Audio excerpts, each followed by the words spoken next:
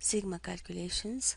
To calculate k square, sigma of k square minus 3k plus 5 when k changes from 2 to 6, I will press options, then I'll press F4 to choose calculations, then F6, then F3 to choose the sigma. I will write the formula k square minus 3k plus 5. To write k square, I'll press alpha, then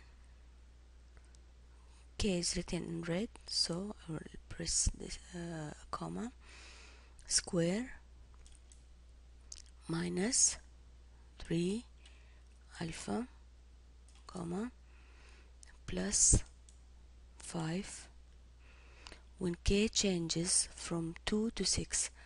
So I will write k over here, then here 2, and the last, the end point is 6. So alpha, comma, then 2, 6. Execute. The answer is 55.